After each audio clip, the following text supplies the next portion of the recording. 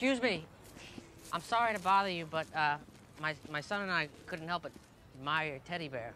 Oh, thank you. Thanks. Yeah, I'm Donny. This is Robert. I have to say I've been following you ever since I was a young boy, and I remember seeing you on the Carson show. You were just wonderful. Oh yeah, that was a weird interview. Ed thought I was Alf, and he kept muttering anti-Semitic comments. Hey, Thought Alf was Jewish for some reason. have you ever considered selling the bear? What? Excuse me?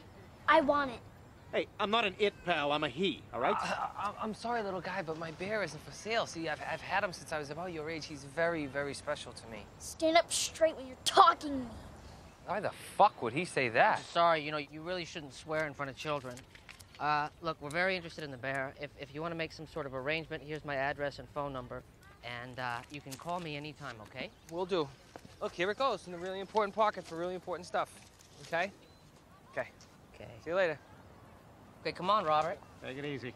What the fuck? Can you imagine what that little shit would do to me? I can totally see him just taking you down to the basement and really slowly delimbing you while singing some creepy Victorian nursery rhyme.